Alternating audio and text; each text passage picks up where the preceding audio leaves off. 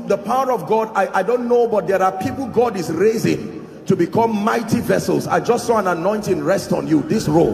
In the name of Jesus, I don't know where you are, but I pray may that grace now, let it rest upon you and shift you to a new dimension. In the name of Jesus Christ. Welcome to Christocentric Message. On this channel, you are going to get soul-lifting messages, faith-based content, prayer drills, and videos that would help you grow spiritually. Remember to subscribe to the channel, like the video you are about to watch, and comment on it. Stay blessed. God just opens a door, 10,000 naira, and you just say, my birthday is tomorrow. Kai, will I die like that? Let me enjoy myself. Are we together? Your birthday clothes, 8,000. Whatever else you buy, you cook, and the money has finished, and you feel good about that day and continue suffering. Or someone can say, this is my birthday.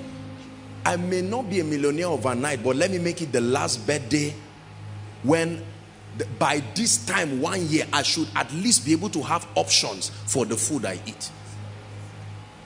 We don't make that decision. We don't study. What are you doing? I'm browsing something. Who is that? Somebody, very powerful. He's a wonderful Christian, and he's speaking mindset of great people. Say, I beg, I want to watch one film. It just came out. Am I mocking movies? No, please don't misunderstand me. But I'm saying, if you continue to flatter yourself and not commit yourself to personal development, you will never be great. I was talking with a dear friend today, and I was telling them, gone are the days where people think ministers are daft people. They are just people who manipulate the minds of people. Ministers are very intelligent people. It takes a lot of intelligence alongside spirituality to be able to communicate thoughts. I was coming with one of the protocol persons, and when we were coming, I was asking him what he's doing now, and he said he wanted to go into public speaking. And I said, wow. I said, really, everybody is a public speaker. The moment you are a leader in any field, you are a public speaker. Public speaking is all about communicating thoughts. It takes intelligence, it takes psychology, it takes leadership, it takes content. Not just that God sent you and say, go to America, go to whatever, and then you go and stand and say, well, the most important thing is the miracle that will happen right now. Don't worry, well, if you like, be sleeping while I'm talking. You will soon suspect you and say you are a herbalist, because the foundation upon which the power comes. You see, our incompetence raises the propensity for suspicion. Especially where you know that there is the lavish anointing of God upon your life. You must have both a sound word and intellectual balance, so that as you are communicating the word of God, there is a synergy with your result. Anybody that listens knows that no, this person has paid his price. I will be silly believing that he should not be at this level of results. Say, in the name of Jesus, I receive grace to pay the price of mental transformation. I buy the truth and I sell it not. Hallelujah. One way we transit mentally is to find out those who are current reflections of our aspirations, and then to buy into their thinking and their paradigms. Here's how the Bible puts it. It says, follow them. So not everybody is worthy of being followed. It says, honor all men, but you can't follow all men. Listen, there is this African, Trado-African mentality of loyalty to people, ideas and systems that are obsolete and do not have capacity to make you great. Listen, the Bible says, and David served his generation. Every generation has a curriculum of understanding. You must understand the generation with which you are sent to minister to, and be able to construct your mind to understand their needs and how best to communicate it. I'm sent to minister to all men, but I always tell people that the age range of my influence and my impact is 15 to 50. If you are within the age range of 15 to 50, you are within my generation of influence. Now, that does not mean people like our daddy and our elderly ones here, I will bless you, But you will be surprised that Bishop Oyedeko and Papa Adeboye will be more useful to them than a young man like me. Is that true? Because they grew with that generation. If you're in ministry here and people tell you are ministering to young people, you better rejoice and don't think it's an embarrassment, because that means you will be in ministry for a long time. If you're in ministry and every of your member is at least 60, 65, I have a very sad news for you. You are not going to last, because those people are at the level of their life where they are interested in legacy. Don't tell them speak well. No, not at that age, my brother. They are writing books and mentoring another generation. We laugh at those in children's ministry and say, you as big as you are. Those children in 20 years will become leaders. Now in the world we have young people. I foresee times when in the next 10, 15 years you will have presidents in their 20s. Young people whose minds are malleable and flexible. The world has grown enough to discern results more than biological age. When you have results, they allow you. Look at France has already set the pace now with their prime minister. Other nations will follow through. A time will come when if you are not competent early, you will join a queue that will never reach your turn forever. I want you to believe what I'm saying. It is true.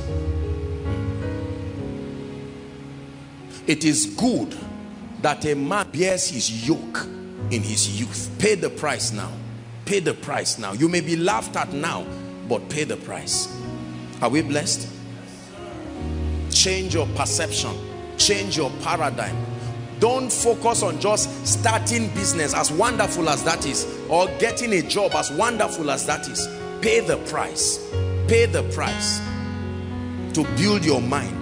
Then your job. I've said it again and again. I'm not necessarily talking about money, but you don't make money off business. You make money off your understanding. You don't become great off the physical things you do. You become great off your understanding. May the Lord cause us to be men and women of great understanding. In the name of Jesus. You've heard me say it again and again that we will all be great. But the greater part of the news is that we will all know ourselves. You will see it happen. Yes, you will see it happen. We may not look like it now. The Bible says, now are we the sons of God. It says, and it doth not yet appear. Until you see the quality of children that our generation will produce, filled with the Holy Ghost from age 2. Why? Because a healthy mindset is the head of that family. Loving God because you understand the principles. That at age 60 you look 30, because both the joy and the peace and the prosperity of the Lord together have constructed and extended your life in quietness and peace, that you will be called Beulah and Hephzibah, unperturbed by the vicissitudes of life. And people ask you, how are you doing it? You say, I can reproduce it again and again. It was not luck. Pray in 1 minute and say, Lord, help me. Grant me grace to be passionate about transforming my understanding. Stop complaining about the physical results you do not see. Brothers and sisters, that should be the least of your concern. Lord, deliver me from a fake life. Are we praying? Deliver me from a life that tries to show I am there when I am not there. I receive the patience. I receive the patience. I know that I'm not going to become a millionaire overnight. I will not become anointed overnight. I receive the patience to carefully build my understanding. Lift your voice and pray. There is an understanding that will make me an exceptional man of God. There is an understanding that will make me an exceptional wife, exceptional husband, exceptional career person, exceptional businessman, an exceptional politician. I focus on mental transformation. I pay attention to look for men and women who are a reflection of my desire. Your future is somebody's experience today, and the Bible instructs that we are transformed by the word of God, but again by following them who through faith and understanding, allowing our minds to rise above our cultural limitations. Everything they have told you growing up, you will never be great, you are poor, you are small, you are a non-entity, you probably have failed again and again in life, to a point where you do not believe that there is such a possibility for favor? Something has told you you will never be a good wife, you will never be a good husband. It could be friends, backgrounds. I'd like you to pray and say, I cast down every imagination and every thought that exalts itself above the knowledge of Christ. I bring every thought to the obedience of Christ. I decree and declare that I am well able, 10 times better. My life has no limitations. My only limitation is the voice of the Spirit. In the name of Jesus, I am limitless.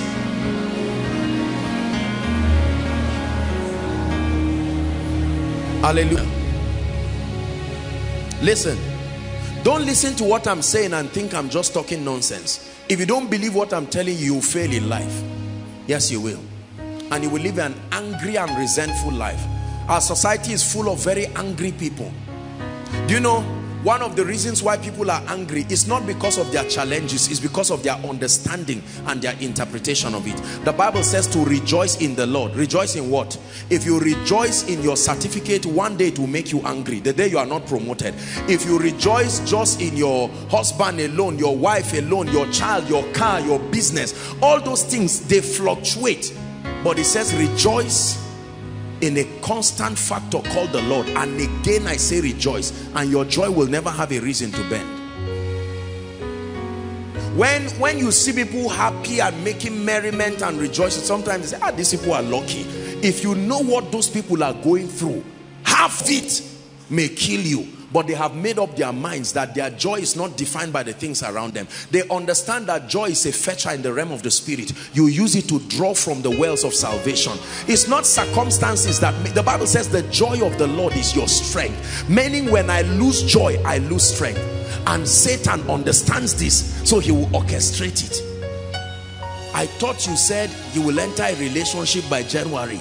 You even open your mouth and told people, now it's November, oh, my sister.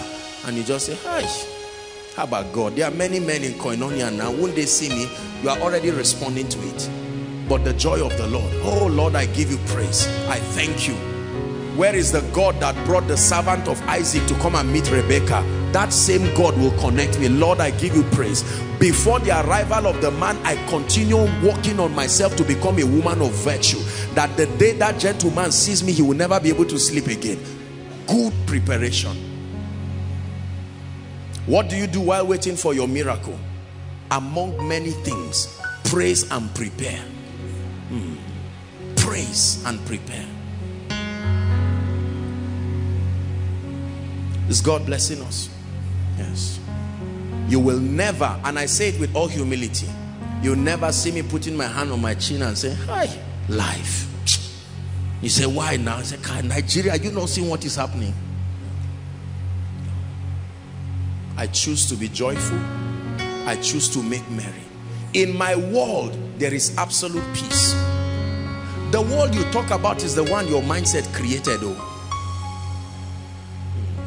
In my world, there is peace and love and joy. Apostle, you see what is going on in this country?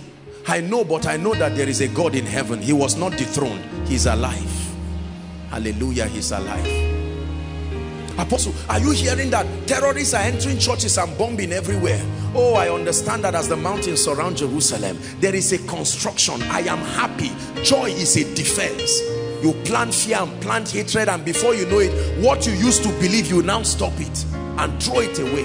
No. Be joyful. Prophesy to your neighbor. Say, be joyful. Say to another, remain joyful. Amen. Yes. When two people are fighting, the first thing that disappears is laughter. So when you cannot laugh and you are happy before God, something is wrong. Oh God, I'm here again. Abba, you said better come and answer me. What is all this thing I'm saying? Is it that you are not seeing my own prayer request? Or is it that Apostle's hand is not touching my own? What is all this? I keep writing this thing. And when the devil say, please continue, I beg you, continue. You frustrate Satan when you look at your challenges and rejoice before them. He says, what then do I do? It's a sign you are not living in the flesh. Are we together? You get up in the morning and there's no food, and you can have a sarcastic roommate or neighbor who says, Pastor, Gary has finished. So they say it with sarcasm. Do you have people like that around your life? Yes. They will say to me, please, prosperity confessor, Gary has finished. There is soup, but no Gary. I tell God there is already soup. Just help us with Gary. They try to mock you, but do you know mockery is a mystery? Every time, listen, every time men are mocking you, it's a sign something has left heaven. And Satan is trying to use men to stop it. Read your Bible. Every time they mocked men, when the mockery was at the apex, the result was almost arriving. When we started out in ministry, many people mocked and said nonsense and said all kinds of things. And the Lord told me, just continue to rejoice and celebrate. And hallelujah, look what he's done and will continue to do by his grace. Make up your mind that you are going to be a happy person. Make up your mind from today's teaching that you will be joyful. Apostle, 9 o'clock my rent must be paid. My brother, anger will not pay rent. Your annoyance will not even add to it. So you better be happy, because even physically it can make some. What is making you joyful like this? And you say, I'm smiling in the midst of the storm. I say, storm, what storm? And the person comes in. Tell your loved ones to be happy. Our generation of young people are becoming unnecessarily old because of stress. You see somebody 20 years old, they tell you he has BP. Sir, what are you thinking about? I say, my life. I'm 20, I'm not in a relationship. Say, are you joking? What in the world is this? What's wrong with you? Listen to our character building series. Work on your mind. What did you watch? Which movies have you been watching that have raped away your patience? But when you see somebody rejoicing, always happy, you come back from Koinonia, I'm happy. Somebody is grumbling in the car, you just say, well, God bless you. You arrive home, you are happy. What will we eat? Well, there may not be food, and truly sometimes it can be painful, but Lord, I give you all the praise. How long will I keep dancing? For as long as the answer comes. Let me tell you, waiting for miracles is like getting pregnant. I would never have the privilege of having that experience, but one thing I know is that I've been in the hospital many times to see the joy of giving birth to a child. For as soon as you travail in joy. Brothers and sisters, the God who promised you will bring it to pass. Oh, yes. I have seen men celebrate the victory of trusting God. I will hold on. If I perish, I perish. If God said it, I believe him. Is there anything too hard for me to do?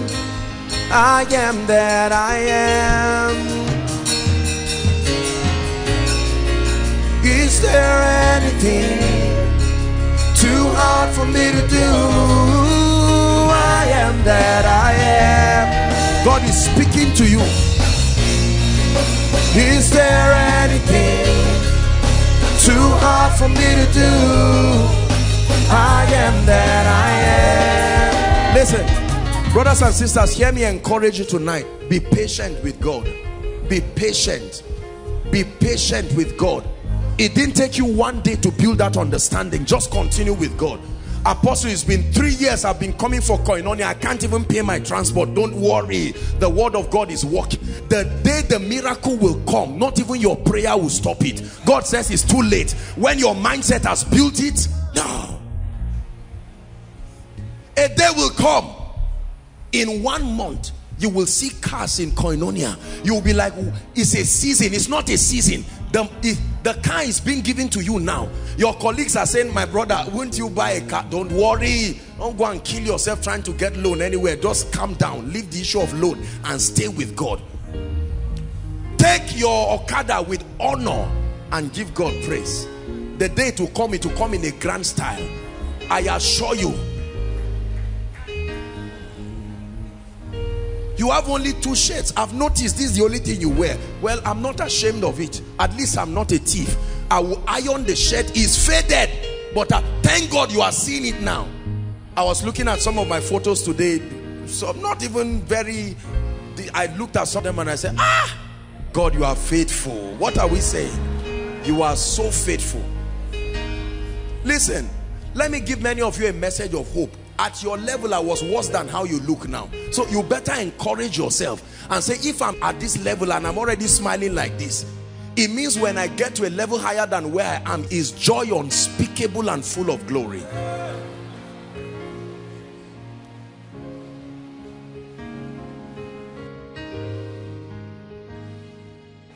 Number 4.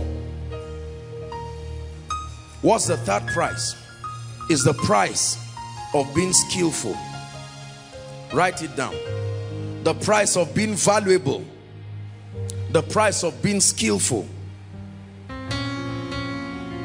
Proverbs chapter 18 verse 16. It's become an anthem in Koinonia. The gift of a man.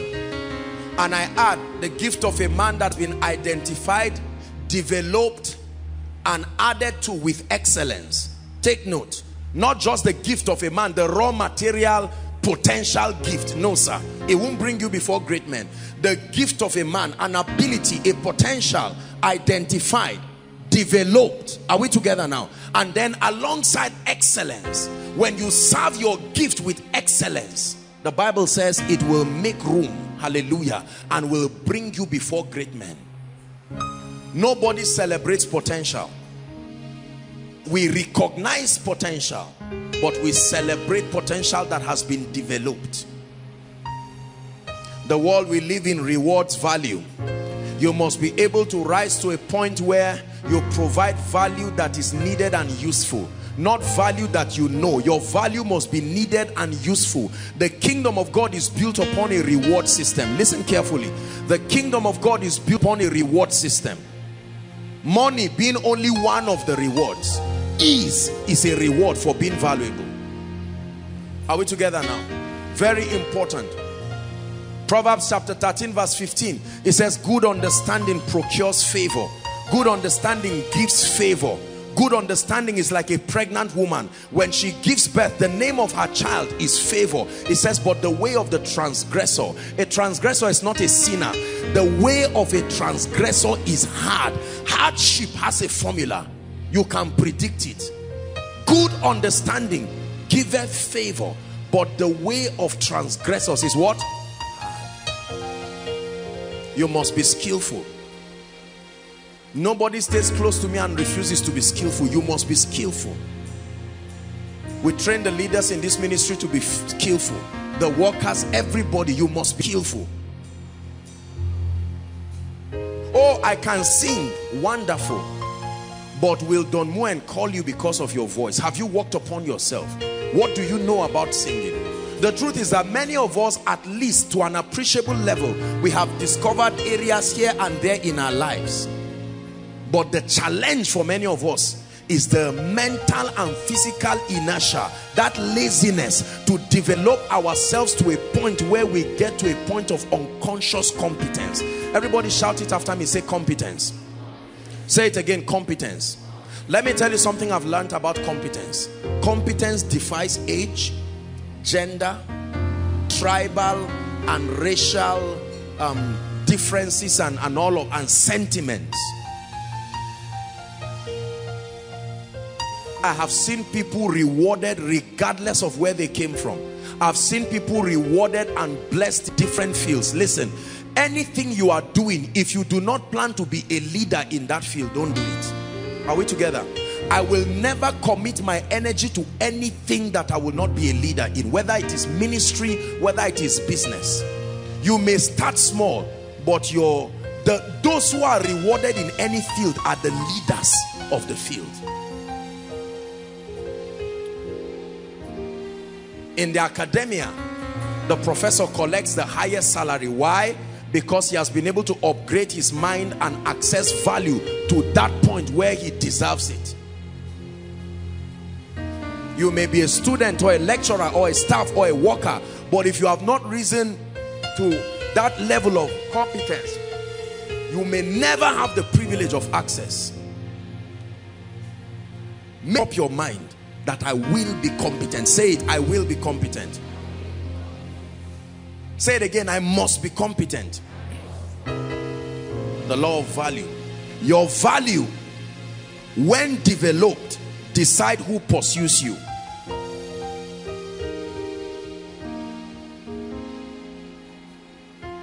Your value, when developed, decides who pursues you. Mike Murdoch teaches that a problem is an invitation for a reward. A problem is an invitation for a reward. Until there is a problem that you can solve, I teach our School of Ministry students that you are unnecessary. Herein lies the mystery of people ignoring you. When you are not valuable, you will not be a friend to anybody. Write this down. Discover and develop problem-solving skills. Discover and develop problem-solving skills. Be a master at providing solutions and you will never be ignored. Be a master at providing solutions and you will never be ignored. Be a master. Brothers and sisters, what we do that you call ministry is solving problems. You know, I've said it again and again. Many people get angry when men of God are blessed because many people they propose that understanding that men of God are lazy people who just receive free money from people. If they believe that men of God eat the church tithes and offerings and they buy cars and buy houses, it may be true for some, but it's not so for most. Men of God become blessed because they are offering value. That the value is spiritual in context. Now I am teaching you, is that true? I'm reshaping your mind. I'm adding value to you. The system of the kingdom is every time you dispense value, whether you sell it or give it free, you are authorized to be rewarded. Are we together now? You only have a problem with a man who you see blessings in his life, whether financial and otherwise, and you cannot see the value equivalent. So when I look at a billionaire like Bill Gates, I see the value equivalent. That's why we don't harass him. If I look at a criminal who is not offering any value, yet his bank account is fat, then I know that the equation does not balance. Before you ever criticize a blessed man, examine the value. Now, you may not have risen to a level of perception where you think what he's doing is valuable enough to bring reward, but it still does not matter. Everybody say, I will be valuable. Say it again, I will be valuable. I will be skillful. Become a master at something, koinonia, and wave poverty goodbye. Become a master at something. If I ask you what are you a master at and you cannot tell me in one word, at best you will wallow around the realm of mediocrity and never rise up to be something. The concept of being multi-talented is good, but those who are masters in life are known for something. There must be a skill that sets you out. Then other skills are auxiliary supporting skills that lift you. Are we together now? I'm not only a man of God, I'm many other things, but most people know me as a man of God, and they may think that's all I am and that's all that I do. There are many other aspects to my life, but there is always a skill that opens the door. That skill that brings you to the table of greatness. Then you leverage upon that, and other gifts and talents are now supporting. Is that true? Yes. You must be valuable. Now the oil in Nigeria and Africa is having a lot of problem fluctuations here and there, and you can see that the whole nation is moving down. That's a sign that we were never offering real value. Are we together? If we were offering real value, the depleting of the oil prices should not affect our GDP necessarily, because there should be skilled labor. There should be captains of industry and people who are skilled, because we are largely depending on oil. There is very little reward. Our society pays very, very little reward on meritocracy. The people, those who deserve things are not rewarded. But in certain parts of the world, when you are competent, even if they hate you, that reward for sure will come to you. In the name of Jesus Christ, I pray for you. May you be valuable. Being valuable will drive shame out of your life. I tell you this. Being valuable, the Bible says, study to show yourself approved. It says, a workman that needed not to be ashamed. There is a relationship between ignorance and shame. Are we together? There is a relationship. There is a correlation between ignorance and shame. Those who are angry, insulting every blessed person, insulting those who are making things happen in society, are those who have not paid the price to identify their giftings, their ability, their skill, their talent, and to invest time, resources, and humility to build themselves to a point where they become leaders of their field. I've made up my mind that in everything I'm involved in, I will be flawlessly competent. It's a commitment I've made to myself. And I pray that you make that commitment tonight. Never settle. The enemy of your next level is the success of your last level. Be careful. Failure does not make people fail. It stimulates them to go high. But the moment you begin to achieve results, there is a chance that you will be complacent.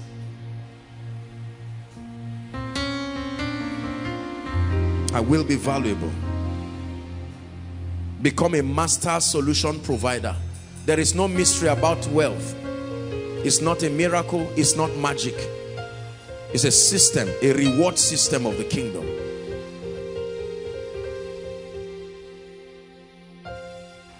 Remember that I said your value on its own cannot bless you. It must be developed. Everybody say developed. There is a season of refining your value. One gentleman sent me a text in the course of the week and said, Apostle, I'm starting ministry. I don't know exactly what to do, but I believe that as I start, I hope I'm getting what he said correctly. I'm starting and I know that God will bless me. Just speak a word. I said, no, sir. It's not a word that moves ministry. A word is over you.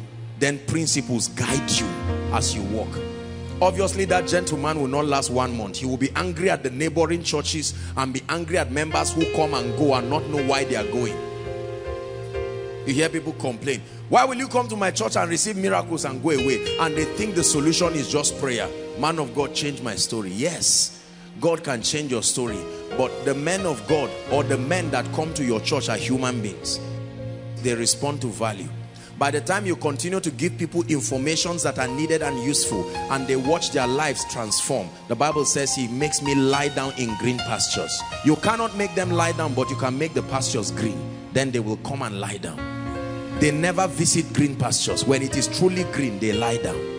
Information that is spiritual, information that is transforming, information that is needed and useful, well researched and intelligently communicated, backed up by the anointing of the Spirit. That's the kind of information that stays in today's world and in today's church. Any other information outside this, let me tell you something with members. Members are very funny. They can say, you know, you say something that is complete rubbish and somebody stands up and says, my God. And while they are doing that, you are so impressed with yourself. And next Sunday, he never comes again.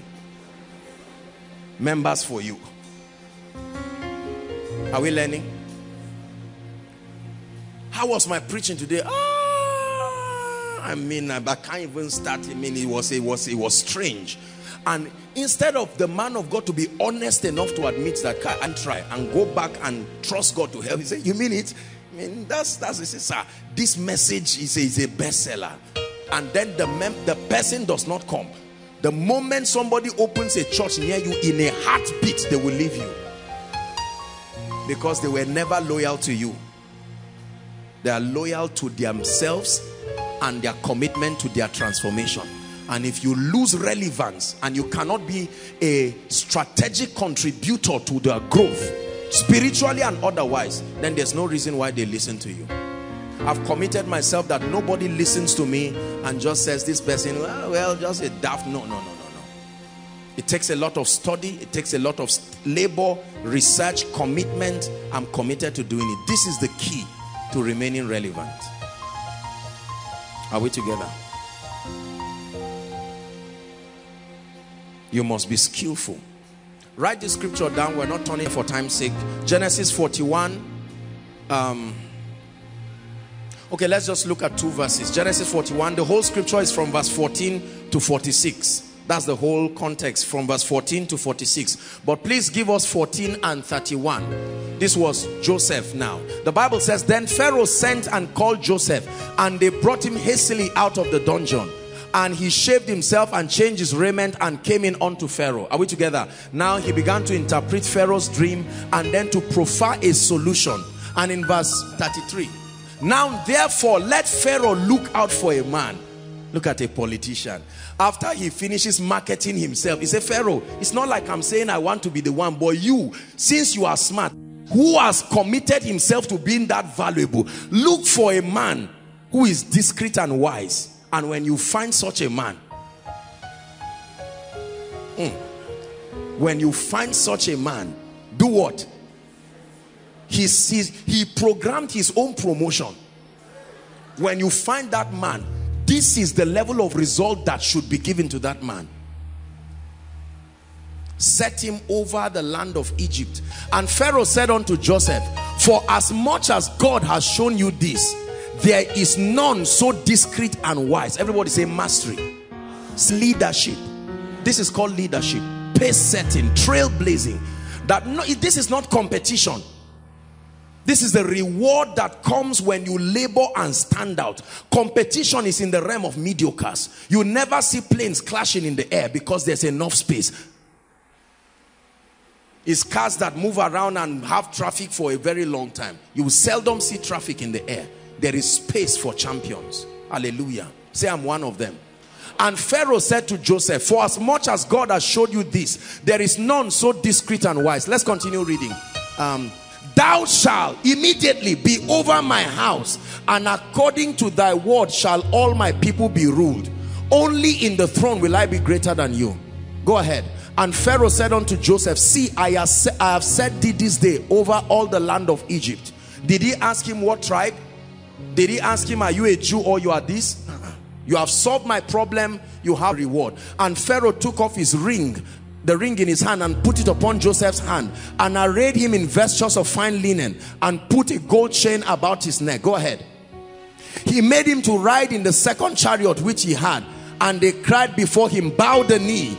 And he made him ruler over the land of Egypt. Let's see something interesting that happened now.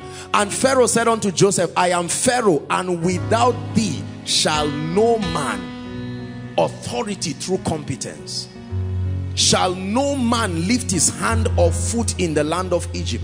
Let's finish it. 2 more verses.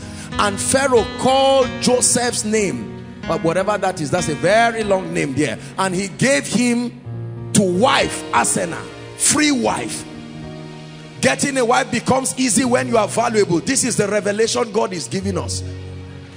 Yes, you can clap. Getting a wife becomes almost effortless when you are valuable. God programmed that way. Not everybody will produce the same result, but there must be a token, a sign that you are going somewhere. And Joseph went over the land of Egypt. The last verse, how old was he? And Joseph was what? This is somebody's lifetime achievement. He did it at age 30. If you got born again at 30, you are behind time. I teach on the graph of life. You can get my message. That's a sign that you need to catch up. And when he stood before Pharaoh, king of Egypt, and and Joseph went out from the presence of Pharaoh and went throughout the land of Egypt. Your competence can give God space to lift you. Your competence can give God space to lift you. Make up your mind to be valuable. Pray in 1 minute before we talk about the last point, and then we'll pray. Father, in the name of Jesus, I receive grace to be skillful. Lift your voice and pray. Plant in me a resentment for mediocrity. Plant in me a resentment for average. Being a local champion, being satisfied by little results, being celebrated by mediocres, competing myself with people who are not even doing anything. I receive grace. Are you praying? In the name of Jesus, I declare, I decree and I declare. Go ahead and pray. Lord, I will rise. In business, I set myself to become a leader in that field. In the mighty name of Jesus. In my career, I will rise to a managerial level. I will not stop till I reach the apex. I will not celebrate the mediocrity that has come with my background. If you're a northerner, pray hard, pray twice. In the name of Jesus, the mediocrity that comes with my territory, I declare that I break through it. If I need to take certifications, I set myself to personal development. If I need to upgrade myself in knowledge, I receive grace. If I need seminars and training, I receive grace. If I need to submit myself consciously for mentorship, I receive grace. Grace to follow those who, through faith and patience. I will not waste my day again. I will turn my laptop to a university. I will turn my Android device to a university. I take advantage of the information on the internet, in ministry, in business. I find out the leaders in my field and I press to know what they knew. Hallelujah. Let me tell you how to know you are becoming a leader. When somebody is following you. If there is nobody following you to learn from you, you are not a leader. You claim you are a businessman. Show me those who you have raised, because wisdom is justified by her children.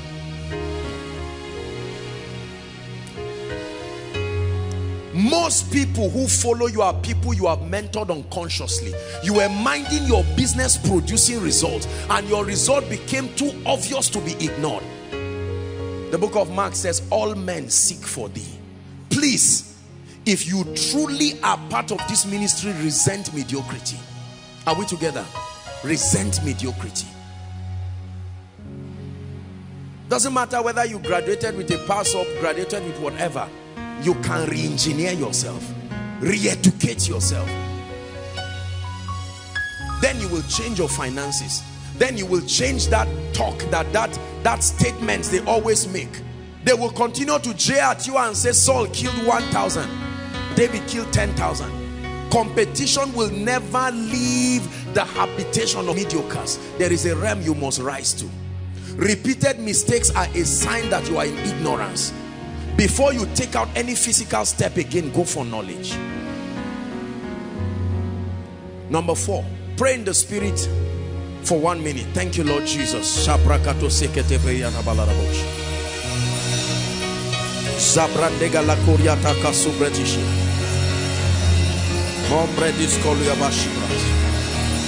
Your word is changing me.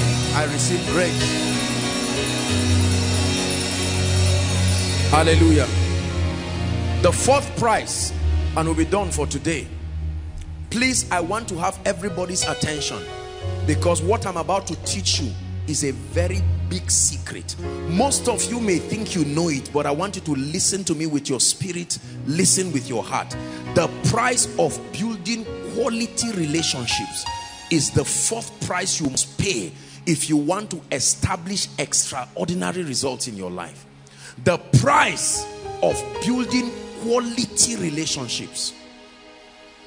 Relationships are advantageous connections. Relationships are advantageous connections. The easiest way to be wealthy and to be blessed in life is through relationships. I've taught you this. I'm repeating it so that you will understand. The easiest way to be blessed in life, brothers and sisters, is through relationship. Relationships are powerful.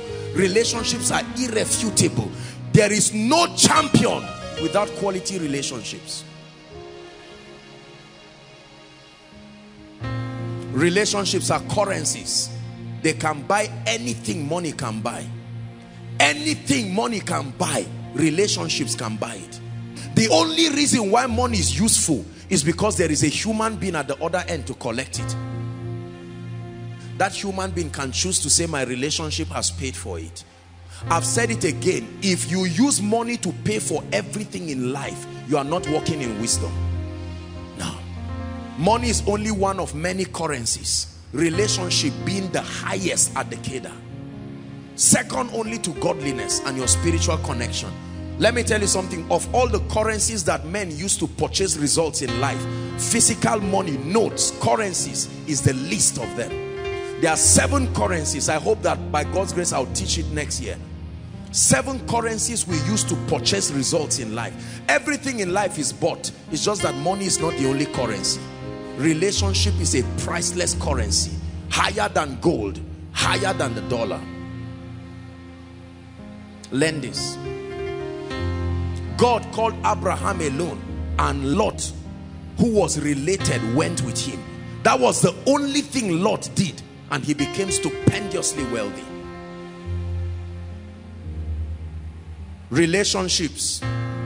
can determine the next course of your results, and lack of it can keep you stagnated almost for a lifetime. Please, I want you to learn this. The presence of a quality relationship in your life can define the next level of your success. Lack of it can stagnate you, sometimes even for a lifetime. You are one quality relationship, underline quality. You are one quality relationship away from your next level of results. Believe me on this. You are one quality relationship away from the next level of your results. You know all of this already. My emphasis is not just to talk about the relationships, but to be able to guide us on principles. I've noticed believers know very little about relationships. This is why many of us have been grounded, although skilled. A few scriptures, 4 of them. 1, Amos chapter 3 verse 3. Please write it down. The Bible says, can two walk together except they be agreed? Modern day interpretation, two cannot walk together unless they be compatible. There must be similarity in their paradigms and understanding. Two people cannot become friends when there is a large difference in their perspectives. There must be similarity. You must believe similar things about God, about life, about money, about family. It qualifies you to be friends.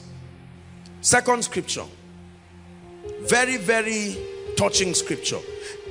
Proverbs chapter 18 and verse 24. Proverbs chapter 18 and verse 24. It tells us that he who desires friends, you must sow that seed.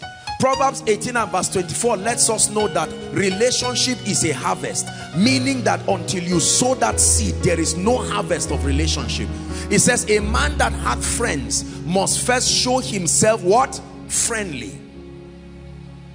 And trying to show yourself friendly will require you forbearing and even sticking closer than a brother. Most of us want the harvest of friendship and relationships, and we never sow the seeds. You don't go to a farm at around this time waiting to harvest when you did not plant. Relationships are harvests. We must sow the seeds.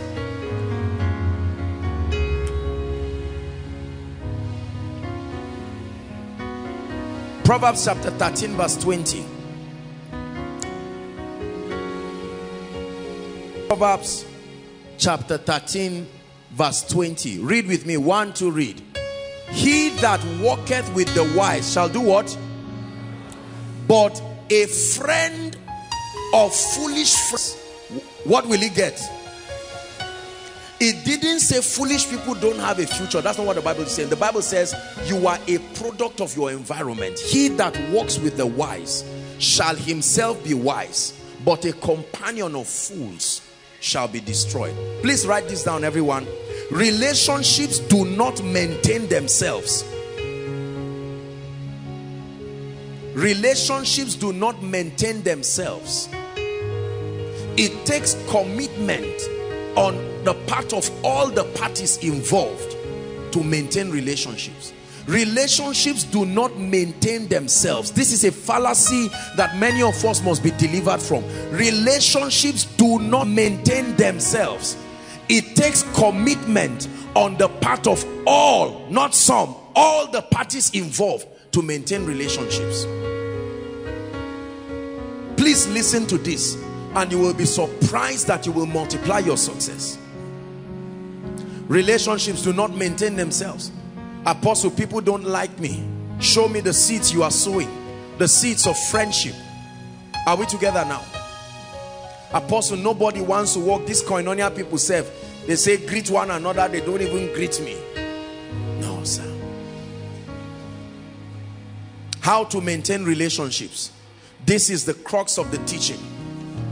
How to maintain relationships. I want to give you 7 keys. Every one of us, make sure you learn these keys. If you truly learn these keys, I give you a guarantee. Those outside is dark, but make sure you're writing. Those online, connecting everywhere, I want to show the reason why your favor might be delayed. Number 1, the first key to maintaining relationships is avoid competitive jealousy. Write it down. Key number 1, You cannot sustain quality relationships until you are ready to avoid, like a cancer, competitive jealousy. We're going to read all the scriptures. Every scripture I'm giving, we're going to read it. So media, please help us on that wise. I'll give you a number of scriptures. Proverbs 14 verse 30. Quickly, please. Then we'll look at 27 verse 4. Proverbs 14 and verse 30. The Bible says, a sound heart is the life of the flesh. Are we together? Read the B part. It says, but envy or jealousy is what? Rottenness. It has a disease effect to your bones. Let me tell you something. Competitive jealousy destroys you. Jealousy is like a wound. Competitive jealousy destroys you. Believers are very, very competitive people, jealous people. You bought this car, I buy it too. You bought this suit, I buy it too. You know, I'm not just saying it for Koinonia alone, but this is something I've observed. This is one of the reasons why many believers worldwide, especially in the African continent, we are obsessed with the passion to prove points. And so we do not have the patience to allow time and preparation to come to fruition. Men of God compete with themselves and all kinds of things. There are healthy dimensions of competition when you're speaking from a business perspective, and you can challenge yourself and spoil yourself to excellence.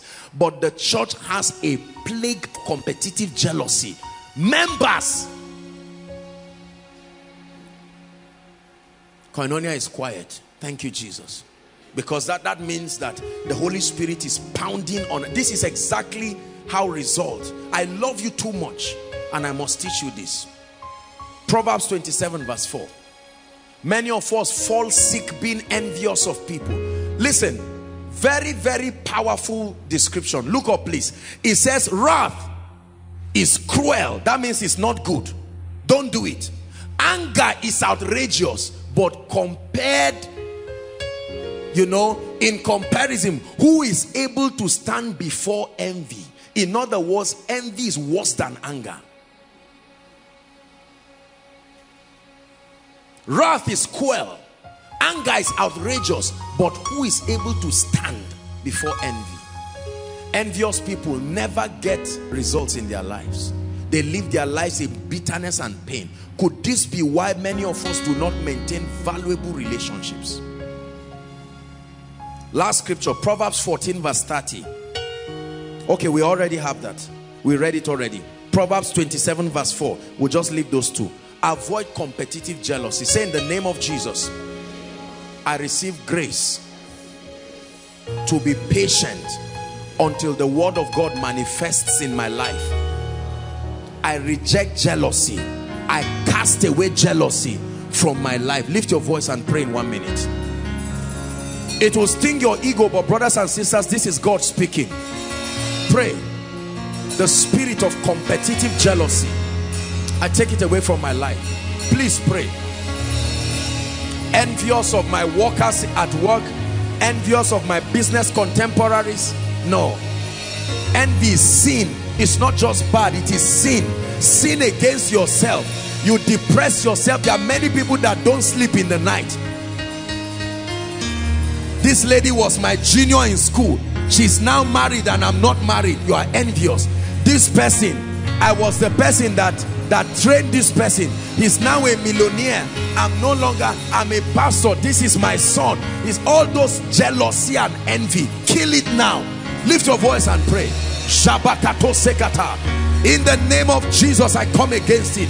Satan, you will not destroy my propensity to quality relationships. Competitive jealousy. God bless you. Number two, very quickly. What is the second key to maintaining relationships? I was surprised when I was studying this. I found out that a research was done, and it was told that one of the top 3 reasons why relationships do not last is because of evil speaking, backbiting, and gossip.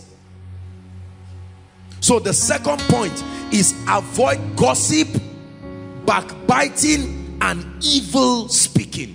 The Bible calls it ill speaking.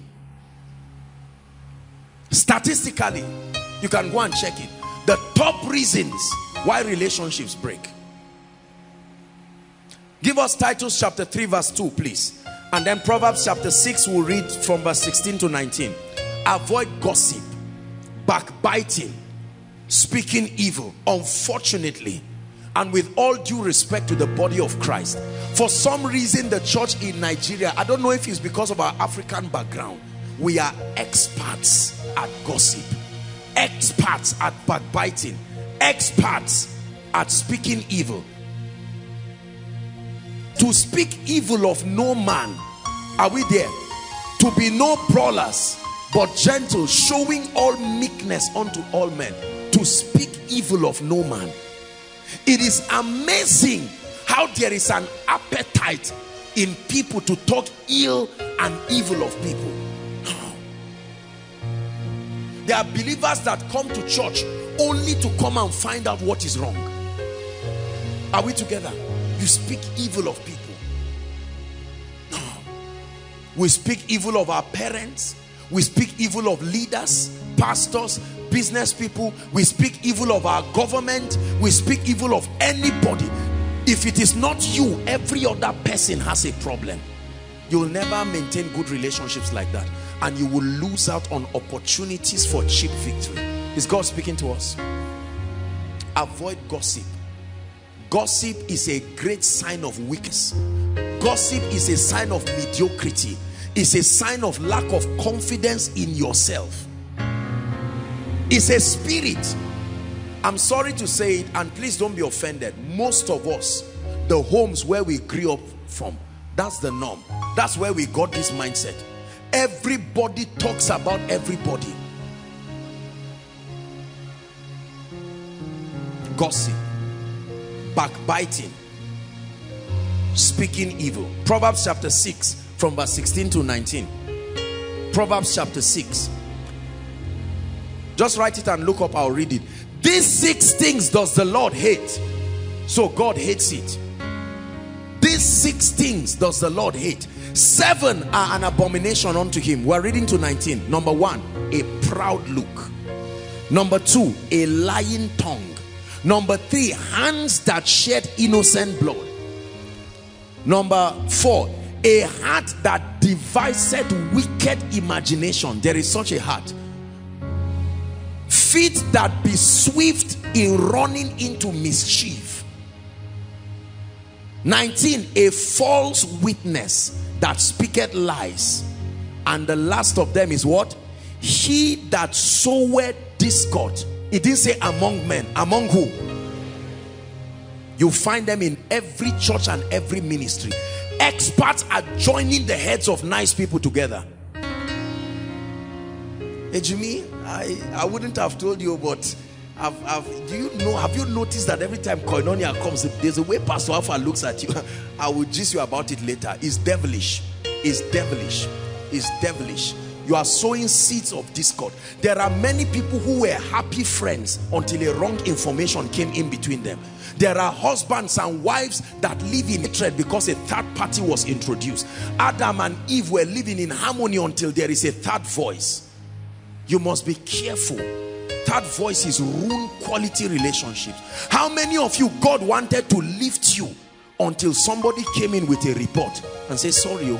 How many ladies would have been married now, but someone who sows seeds of discord? Sorry, I overheard somewhere that you like this lady. Are you blind? I just came to advise you. Are you blind? This lady that has lived like this, she was my neighbor growing up, so it's something I know. Is that how you hate your destiny? And the brother goes back. Be careful, because when we pray during miracle services, we pray very wild prayers and tell God to bulldoze any and everything standing on the way of people's progress. And you must be careful that that's not you, because the prayer will be answered anyway. Are we together? He that soweth discord.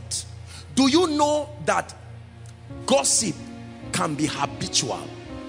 Meaning, even if there is nothing to say, Because you have trained your mind, you will always, you just see somebody pass and say, ah, let me tell you something. I didn't plan to talk, but no. Don't laugh. Almost everybody is guilty of this. So when it's time to pray, we will cry before God first for yourself and say, Lord, I'm guilty.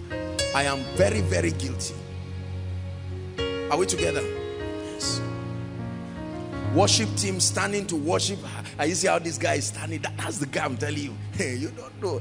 That guy, I saw him around that area yesterday. He likes the lady. He likes it. What is your business? For heaven's sake, what is your business? Are we together? Yeah. What is your business? Gossip, backbiting, ill-spoken words. You just hear that somebody is rising, you say, who? Who is rising? No, I need to do something about it. Don't become like that. Ill-spoken words. The appetite. You see, every time you talk bad about people, I want you to remember that you are destroying God's creation. You must stop it. Put yourself in the shoe of the ones you are destroying. When you tear down people and destroy them, how many people tear down men of God? You don't think about their churches. What happens to their members while you are destroying them? What happens when you are talking ill of a pastor? What happens when you are tearing him down? What happens when you are insulting the pastor's wife?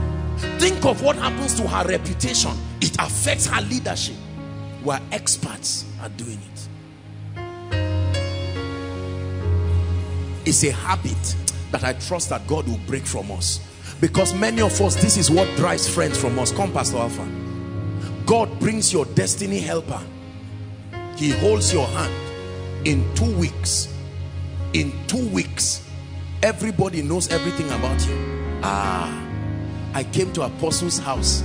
I saw him counting dollars. Don't mind that quietness. Oh, Apostle is rich. You think it's an information you are giving. And God is saying, you see, this person, you are not a candidate for my help. Carry your trouble and go away. And say, but God is going to help me. No. We have destroyed our lives, destroyed opportunities. How many people would have gotten jobs if they knew how to keep quiet? Do you know some people so gossip that they gossip even about themselves? It's an obsession. If there is nothing to talk about, you can even be the person to act the drama yourself. I beat my wife. I just want you to know honestly. And you see, listen, the thing about gossip and ill speaking, please listen, this is a lesson for all of us to learn. The thing about gossip is, it is like lust. Whoever is the object there is the one you will tell the information to, including a child. Imagine me now coming to talk, assuming Pastor Alpha has a child that is grown, but because there is an appetite, you are walking in a house and you are now talking, boy, this is your father. Now, wow. You are poisoning the mind of the child. What do you think happens now? Are we together? We must repent from the spirit of backbiting and gossip. Romans chapter 16 verse 17. Please give it to us quickly. Gossip, terrible. Backbiting, terrible. Now I beseech you, brethren, mark them which cause division and offenses contrary to the doctrine that we have learned. Do what to them? What is the scriptural remedy? Avoid them. Avoid them. Listen, hold on. Let me teach you something. Be careful when you partner with gossip, because very soon the person gossiping will need favor from the one he's talking about, and you will be the scapegoat to use and secure that favor. A typical example is workers, people who work in their profession. Your boss, your superior, they come and meet you and say, this our boss said so and so, and they gossip. When promotion comes, what do you think happens? They say, boss, I just came to appreciate you and to confess something. Sir, let me be honest, I've been talking about you. You see, he has bailed himself, Abi. But sir, this is even the milder part of the story. The worst one is, I'm about to tell you someone else who joined me, because he's looking for promotion. And all of a sudden, a boss that says, see me by 3 o'clock, you come back and say, pack up your bags, because next week you are leaving this company. Why, sir? Please leave my office. seed of discord. Gossip is cancerous. Backbiting, backbiting, backbiting. You must avoid it like a cancer. Number 3, the third way to maintain relationships: avoid offense. Avoid offense. What is offense? The ease with which you get irritated, angry, and resentful is called offense. Offense is a measure of the ease, your ease of volatility. There are people who get offended. You can just look at them and it's like this, your cloth, did you iron it well? And they say, you are insulting my pedigree. What? No. There are people who are volatile. The ease with which you get irritated, angry, and resentful is called offense. 1 Corinthians chapter 13 verse 5. 1 Corinthians chapter 13 verse 5. Talking about love now. It says, love does not behave itself unseemingly, seeketh not her own, is not easily provoked or angered. If you are truly walking in love, I don't care what your background is, you will not be easily angered. There are people who get angry very easily. Very easily. Bros, how now? You say, me, I'm 10 years older than you. I am. Please don't think that because me, on a very good day, wouldn't you be saying money? Easily offended. You see, offense is a product of judging things from the lens of your own perception of yourself. When you judge things from a faulty perception, things will be interpreted from the lens of your own limitation. Offense. Refuse to be offended. Refuse to be offended. There will be occasion for offense in every relationship, from a marriage relationship, a business relationship, ministerial relationship. You must make up your mind as a choice that the blessings that I seek to receive from the relationships God is bringing in my life is greater than any offense. Offense destroys.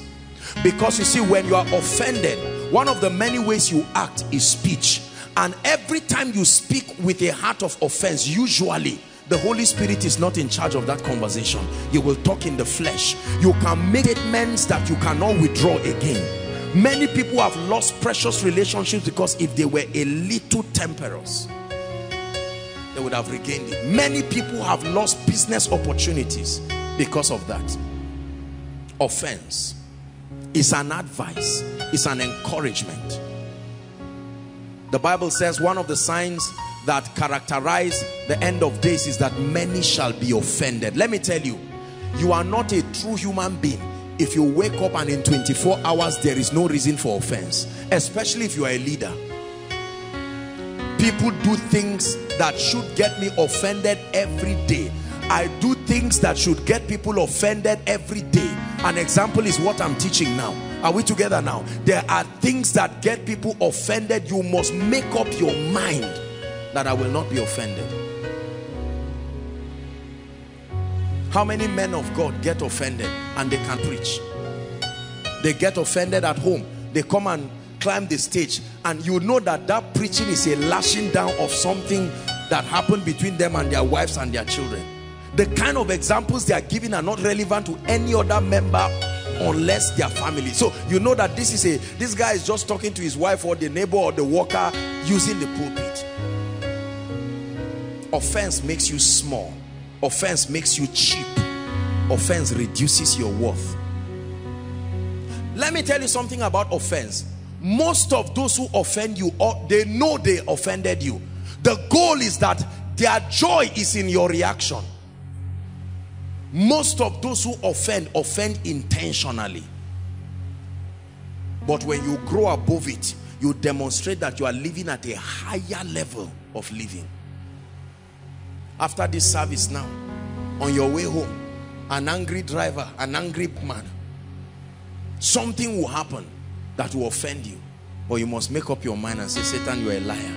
I already see your hand. I will not be offended. Say, in the name of Jesus, I reject offense.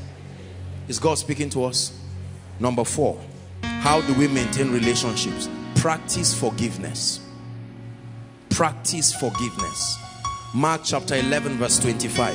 Then Ephesians 4:32. Please give it to us. Mark 11:25. Practice forgiveness. I don't know one relationship, including the one of you and God, that can thrive without forgiveness. It's not God you are forgiving.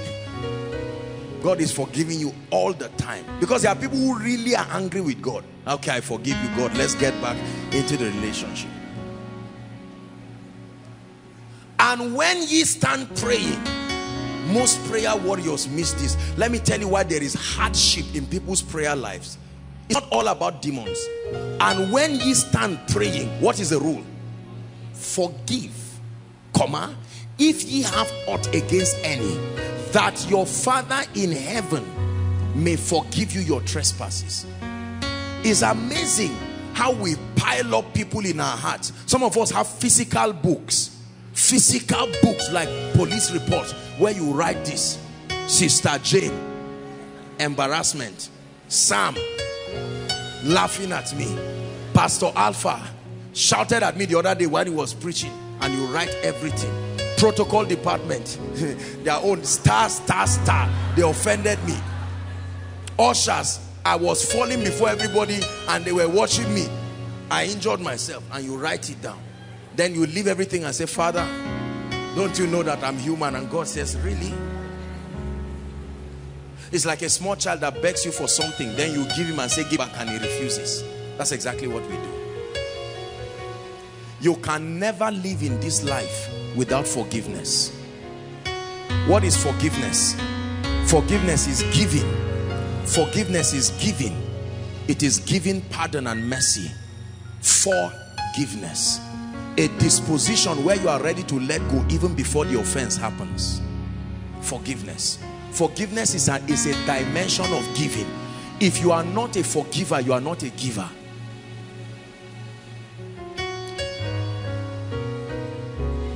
Not forgiving is one way of manifesting greed.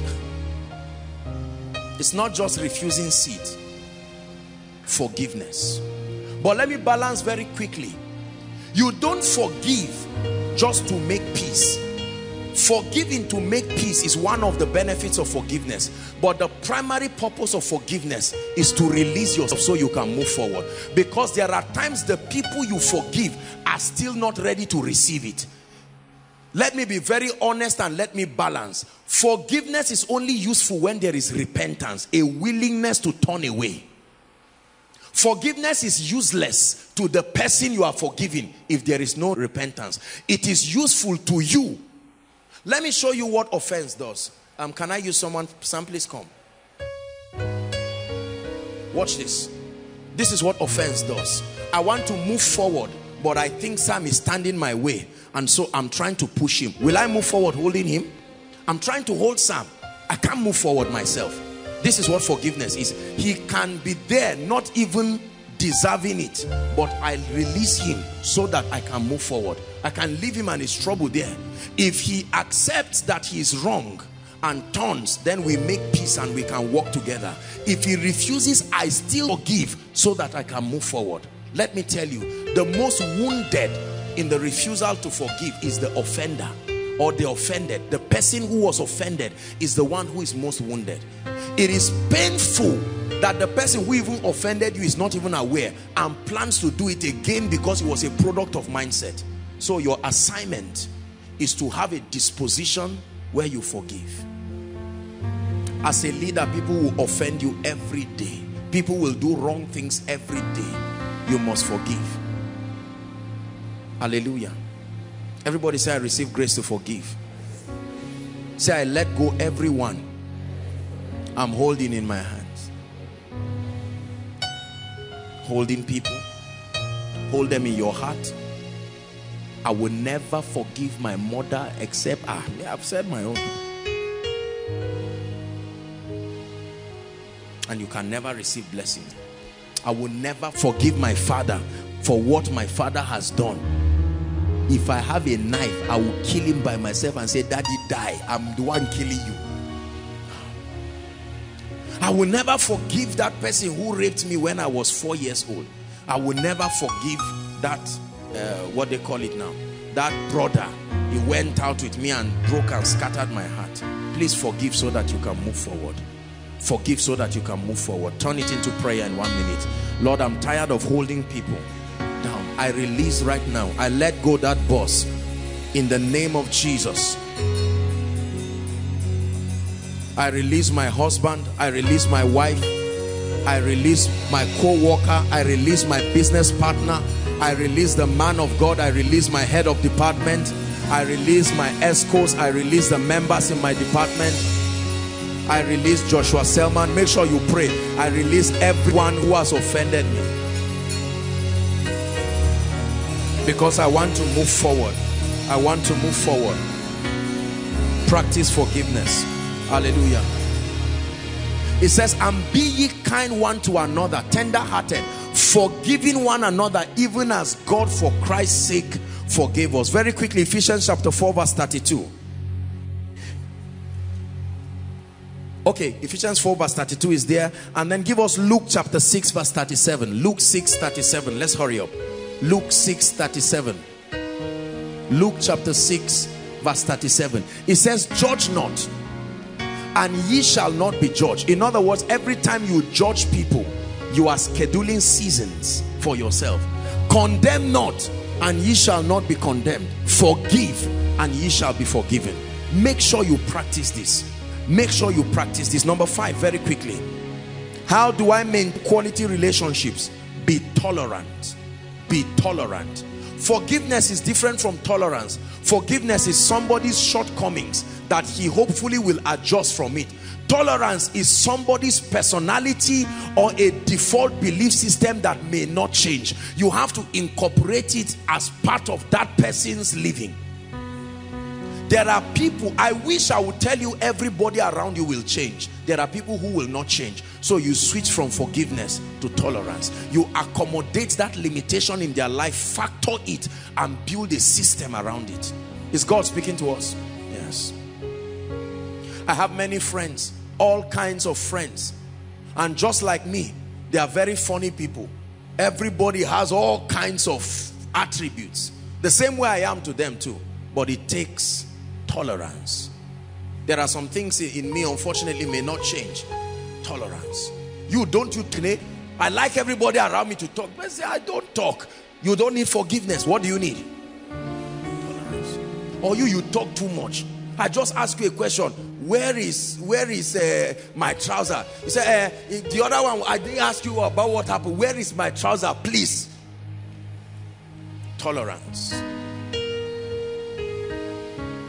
Your destiny helper may be a talkative. If you are tolerant to the talkativeness, then you receive the breakthrough. Everybody in your life cannot be you and cannot be like you. If everybody was like me, the world would be a terrible place. You would think the world would be a nice place. No. You don't want to know some of the boring aspects of my life. This world will be a sad place. You will only be studying and reading and sleeping. What a world. I am so happy for people who are not me. They add flavor. I benefit from the joy of them not being me. You must have a high degree of tolerance. Colossians chapter 3, please help us, 12 and 13. Colossians chapter 3 is called forbearance. You must tolerate people. Put on therefore as the elect of God, holy and beloved, bowels of mercy, kindness, humbleness of mind, meekness, long-suffering. 13. Forbearing one another and forgiving one another. If any man have a quarrel against any, even as Christ forgave, so also do ye. Forbearing one another. You have business partners, you need forbearance. Are we together? You are in your office working, you need forbearance. In a ministry like this, you need forbearance. Everybody cannot be you. Brothers and sisters, learn this. Oh God, change them. Wonderful prayer. But they have their wills. If they don't change, does that mean you will not move forward? Tolerance. Number 6. The 6th principle for maintaining quality relationships is that you must be a contributor to the growth of the other party or the parties involved. You maintain relationships by being valuable to the relationship.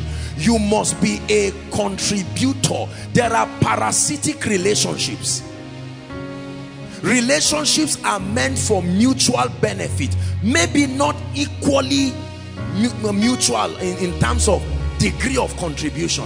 I cannot be your friend and be at a high level with you when you are not contributing anything in my life. No. Ejimi is my friend.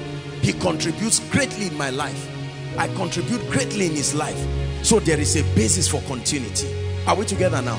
If you are not valuable to a relationship, that relationship's lifespan is very small. It will never, please hear this. This is true for marriage.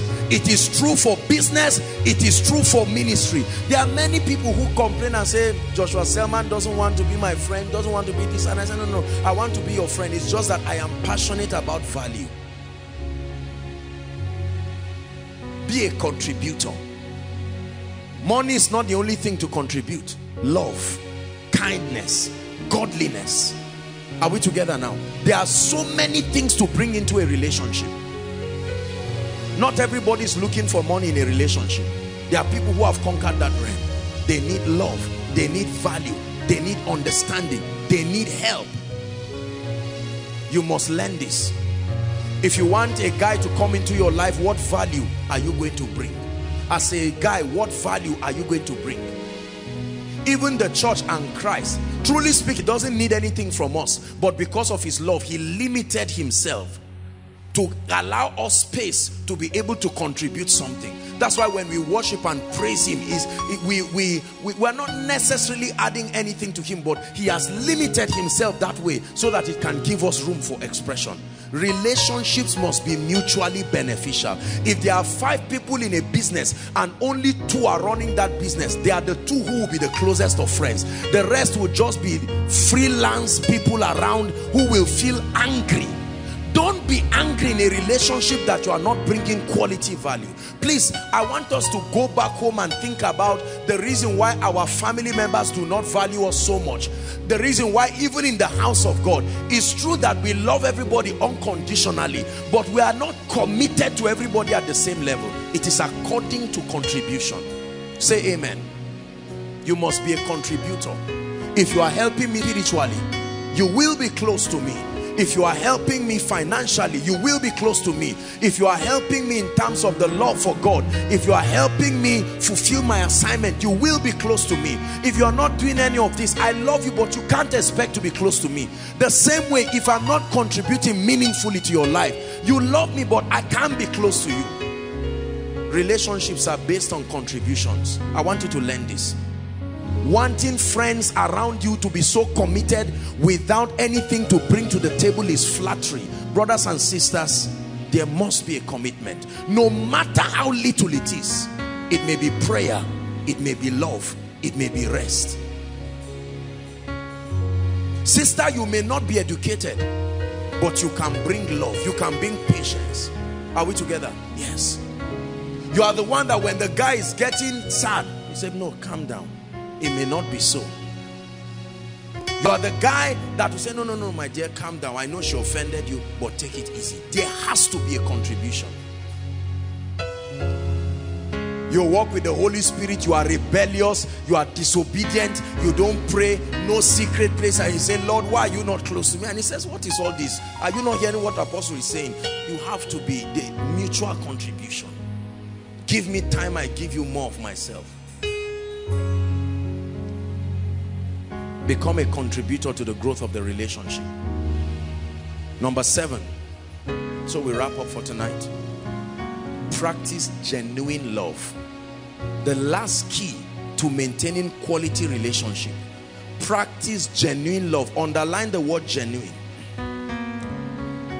There are many people whose relationships are purely based on what I will get. In as much as I have spoken about value, brothers and sisters, if the only basis for relating people is what you will get, you are a selfish personality, whether as a husband, as a wife, as a man of God, as a member, as a worker, as a career person, as a business person. It is not always about what you will get. It is about who you are. Are we together? My life will be an ugly life if the only people in my life are just those who can contribute to me. No. While we were yet sinners, unable to contribute anything, in due season Christ died for us.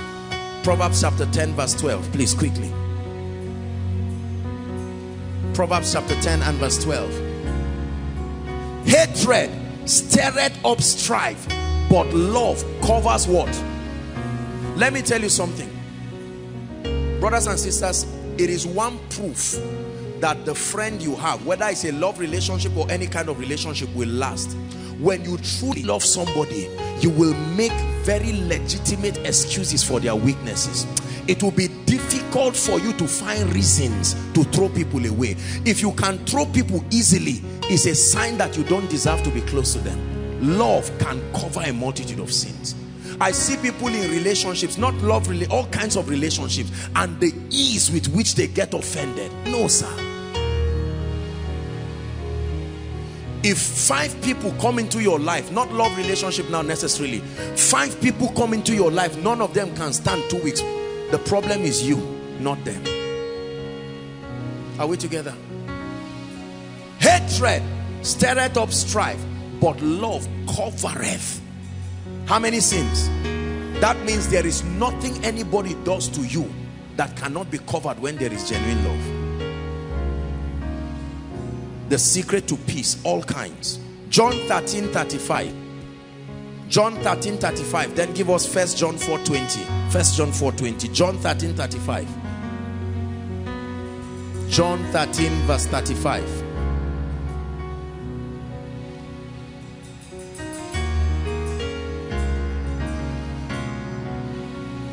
By this shall how many men? All men know that ye are my disciples, not if you pray in tongues, not if you have a Christian name. If ye have love, not for God, love for one another.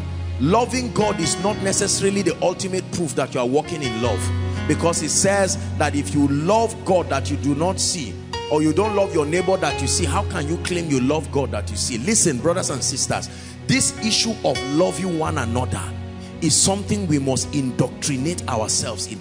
I have told myself I cannot hate anybody in the house of God. No, impossible, impossible. Truly speaking, I'm not just saying it. I live a very peaceful life. Apostle, why are you angry? Can you? No, I've been delivered. I live a happy and peaceful life. Peaceful life. Very peaceful life. Very peaceful life. By this shall all men know that ye are my disciples, if ye have love one to another. Do you love people or do you use people? You can use people. You can use a relationship. You can use a wife. You can use a husband. You can use a boss. You can use employees. Pastors, you can use members. You can use workers. The workers in this ministry know with all humility that I love them with all my heart. I love the leaders. They know it. I'm lavish about it. I love them with all my heart. How could I ever hate the people that so serve with all their heart? This is why some of us never get the anointing. This is why many of us never command results. Our hearts are full of hatred. There is always one bad story to say. No. 1 John 4 verse 20, and then we round up. 1 John 4 verse 20. God has spoken to us tonight. If a man say, even if his name is Joshua Selman, if Joshua Selman says I love God, like many Christians say, and hated his brother, it didn't say hated, it didn't describe what kind of brother and the offense the brother did. It just said if he hated his brother. Please read on if you're a Christian. What is he? It didn't say he's an angry person and God understands. That person is a liar. For he that loveth not his brother whom he had seen, how can he love God that he had not seen? Church, we must not only love Jesus, we must love ourselves. More pastors will experience levels of the anointing when they switch just from loving God and extend it to loving men. Any pastor. That's why I honor the Lord for the ministers around. Reverend Dr. Tende is here. God bless you. Thank you so much. A number of other ministers scattered around. Every time I see them come visit like this, I am very blessed. Love. There are times I pick up my phone and I just send all my pastor friends text messages and I just tell them, how are you? How is the work? The Lord bless you. The Lord honor you. There are times that I just do it to my friends. Some of you, you will never do it and say, has he ever done it to me? You want a harvest of a seed you are not sowing? No, sir. If you had sown that seed, the friend you used to know that is now a great man, you would have maintained a relationship that would have blessed you. But when you had privilege, the number he had then that you had, you did not invest in it. And now he has changed his line. Only those who blessed him have the new line. You are not part of them. And you are angry and grumbling and say, all these pastors. I remember when God started helping me, a lot of people were offended and said, what is all this thing? I tried to call Apostle, he cannot call. You call, you say protocol, he doesn't know me. And I say, you can imagine. 2 years you have never asked whether God, whether Koinonia people are eating, whether, how did you collect offering? Is God faithful? Are there demons attacking you? Can I pray? You didn't send any text, and then you just hear that God is faithful and you want a prayer request and just call and demand. No, it's not done that way. It's an investment. You don't get anything from it when you don't commit to it. There are people who don't honor anybody, they don't recognize anybody, they don't care. Just call and say, look, I have Bishop Oyedepo's number, see Bishop David Oyedepo, let me call. And you call, you say, see all these arrogant men of God, I will not pick if I'm him. No, sir. It's not because I hate you. They are busy maintaining the relationships that are interested in them. Please don't make arrogant demands of attention over relationships you are not willing to commit to. A little prayer. I'm not talking of money. A little prayer. Man of God, how are you, sir? Just to find out. Mommy, how are you? Daddy, how are you? Pastor, how are you? It's been 3 years we've not seen.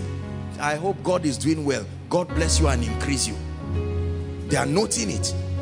Even if they don't have time to reply, they are noting it. The day they see that number, there are many numbers I don't have saved, but if I see them, I know that this person cares a lot about the ministry. How is Koinonia? Some people are very sarcastic.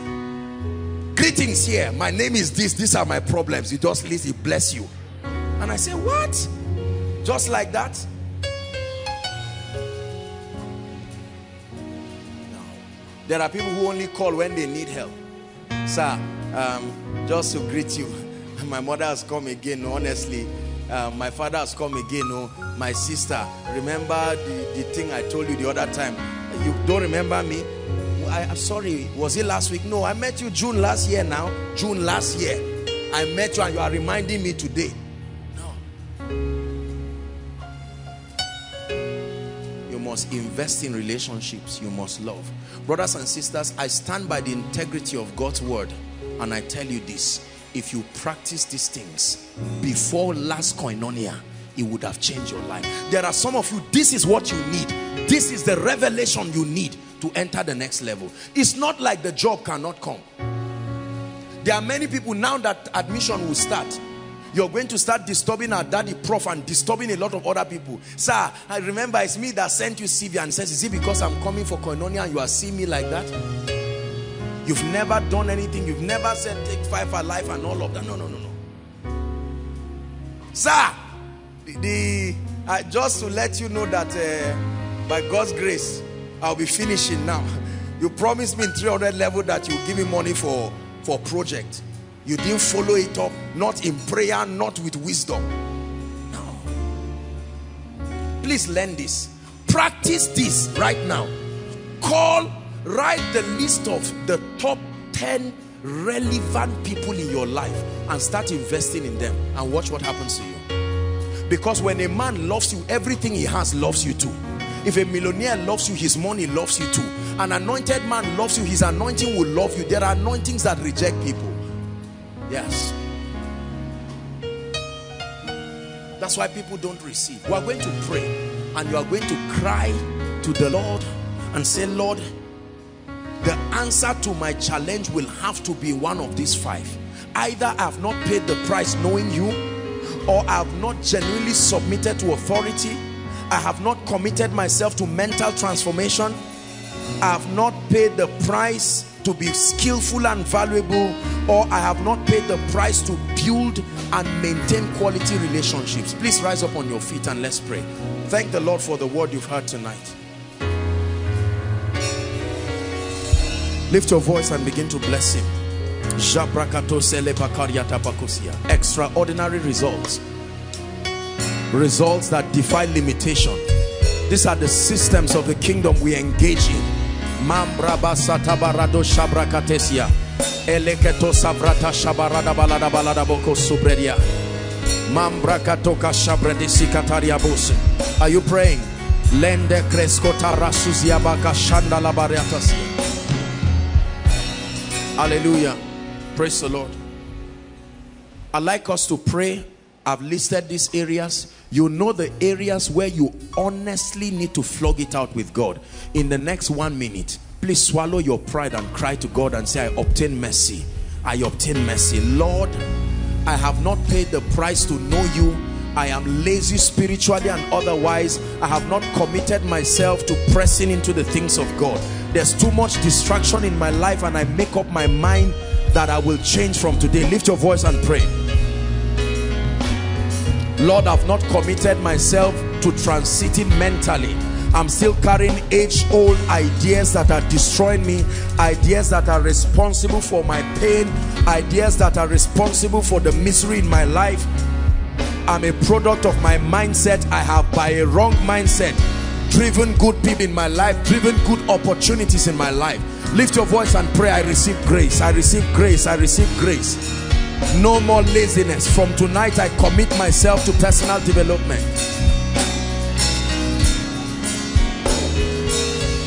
Lord, I receive grace to be skillful. I receive grace to be skillful. I receive grace to be skillful. Lord, I receive grace to be excellent, grace to be competent, grace to be excellent, grace to be competent, grace to be excellent, grace to be competent.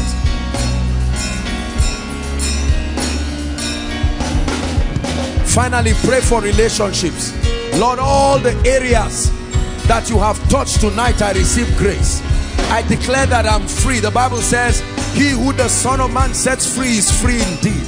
I declare that I'm free from offense. I'm free from bitterness. I'm free from gossiping, backbiting, ill-spoken words against people. I only seek the good of another. In the name of Jesus Christ, I decree and declare, by the power of the Holy Ghost, I let go every offense. I make up my mind that I'm pressing to the place of destiny. And in the name of Jesus, no power of hell will stop me. Hallelujah. One last prayer point. Father, every dimension of result I should have entered, that lack of observing these truths have kept me, I declare that your mercy reopens that door for me. Go ahead, lift your voice and pray. I decree and I declare the mercy of God again. I decree and declare the mercy of God again. I decree and declare the mercy of God again. Are you praying? I decree and declare relationships that I've lost because I did not understanding. I decree and declare by the mercy of God they are reopened. Business opportunities, financial opportunities, ministerial connections, strategic relationships, connections that would have lifted me, bailed me out of trouble, stopped shame from my life.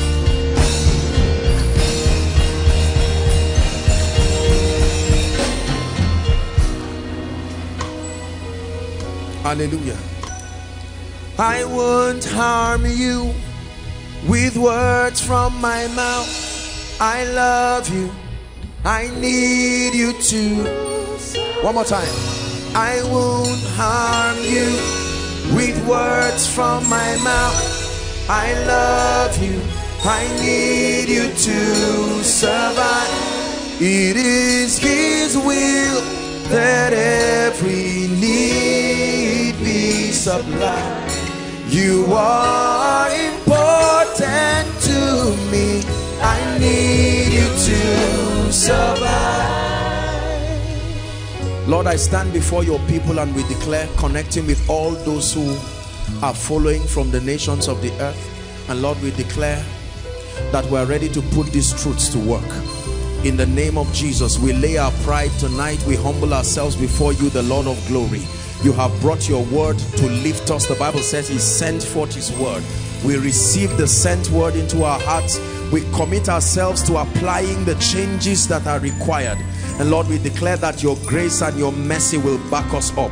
Let there be results in our lives. We decree and declare that between now and the end of this year, let our lives command strange results. In the name of Jesus Christ, all of the limitations in our lives that grant Satan and demon spirits access to lead and destroy us, we declare by the blood of Jesus that they are closed and closed forever.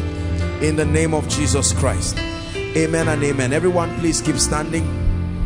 You're here tonight, and whilst you were hearing me speak, the Holy Spirit was speaking to you and saying that you need to make your ways right. Or especially you are here and you have discovered that offense is eating you up. It has killed your spiritual life. You literally backslid just because of offense and bitterness and hatred, and you're finding it difficult to let go. You are here, you want to give your life to Jesus, you want to make up your life, you want to take away these things and say, Lord, I need to start afresh. If you're here inside, outside, any of the overflows, please, I want you to make your way very quickly. We have 1 minute for you. Wherever you are, make your way to the front. Thank you, Jesus. Someone is responding to this call. God bless you. Someone is responding to this call. Quickly, please, if you're coming, make way to Jesus. Go ahead, make your way. Lord, I want to make it right with you tonight. I can't live my life like this. I came for koinonia. I may deceive others, but I cannot deceive myself. Lord, I'm ready to lay everything down. Everything down. Go ahead. God bless you. God bless you. God bless you. God bless you. You're still coming outside. Please double up and come. Double up and come. Those online, connect with us wherever you are and pray the prayer as I lead God's people to pray. Please come. Direct them. Direct them. God bless you. I see people coming. Make your way to the front very quickly. Hallelujah. Please come quickly. I'm about to lead them to pray. Thank you. Most of you have given your life to Christ. You are rededicating your life. Some of you are giving your life to Jesus for the first time. Doesn't matter what category you are part of. Please mean this with all your heart. Mean this with all your heart. Jesus is here, and let this be a new beginning for you. Say, in the name of Jesus, I lay aside every offense. I lay aside every bitterness, every anger, every unforgiveness. I declare tonight that Jesus is Lord of my life. I hand over my life and everything about me to Jesus. I receive eternal life into my spirit, and I declare that from tonight I am a changed person. From tonight, the love of God dwells in me. The Spirit of God dwells in me. No more bitterness, no more hatred. In the name of Jesus, the power of sin and Satan is broken over my life forever. In Jesus' name. Lord Jesus, thank you for these ones. Some of them are handing their lives totally to you, and some of them are making up their minds to let go every offense and everything that has held them. I decree and declare that you honor their decisions, and I pray that from tonight your life will skyrocket to a new dimension of achievement. In the name of Jesus, you will love Jesus and hold on to him, never to replace him by anything and anyone. In Jesus' name I pray. Amen and amen. Thank you so much for making this decision. Please follow the lady waving her hands. She's smiling at you, and you'll have a few details and you'll be back to your seat. God bless you and thank you very much. Let's honor them. Koinonia, thank you so much. Dearly beloved, I hope you were blessed by this message. Do not keep the video to yourself. Share to as many as you can to help them bless. Check our homepage for more of our messages. Subscribe to the channel, comment on it, like it. See you on our next video. Bye. Pray, pray, pray for your destiny.